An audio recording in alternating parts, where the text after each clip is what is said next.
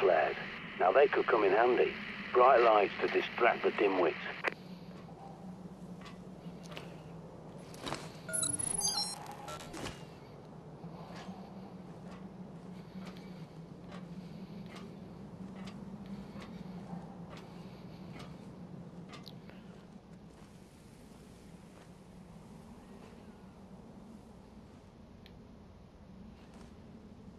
Smandine Ponderosa.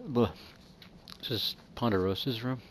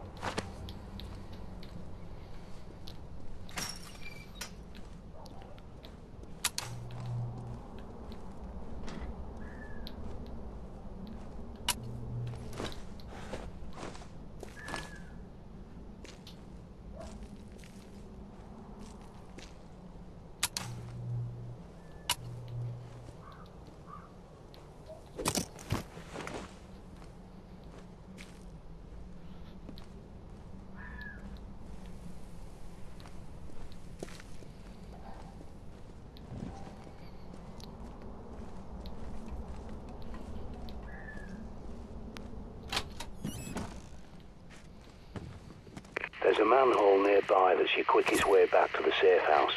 Have a gander. Sometimes retreat is your best option.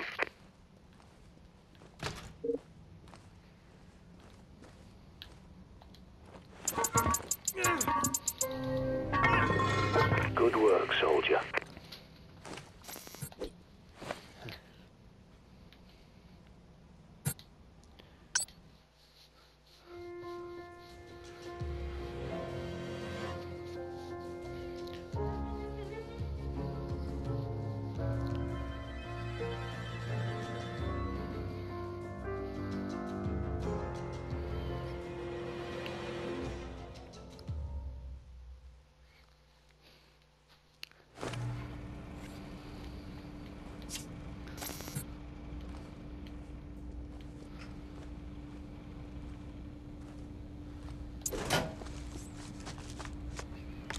Oh, Be careful with that stuff.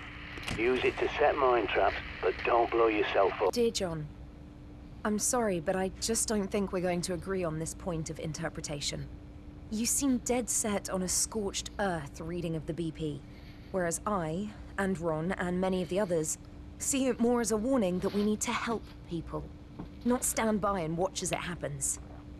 I know you're angry with me and Ron for arguing with you at the last meeting, but I hope you can see that we're just advocating a better safe than sorry approach. It's like global warming. If we're wrong, well, at least we tried to make the world a better place, and no harm done. But if we're right, and we don't act quickly, we're putting the whole planet in danger. I wish you could see that. We're not trying to shut you out or shout you down like you suggested. I know you said those things in the heat of the moment, but even if you didn't mean them, they hurt. Your experience is invaluable to us. That's why I was asked to recruit you in the first place. But we're not children, and we do understand your point of view. We just disagree. The Council has asked me to suggest you take some time off from the meetings, because they don't feel you're being productive right now. I'm not going to do that because I still love you, and know how much being excluded from the Council would frustrate you. But I agree this fatalist agenda isn't productive. I'm about to leave for Clermont-Ferrand to see what I can dig up in their library about the Physician, as discussed at the last meeting. But I'll be back in time for bonfire night, so I'll call you and we can go up to Ali Pali for the display. It's been too long since we spent an evening together, and I'm sorry about that.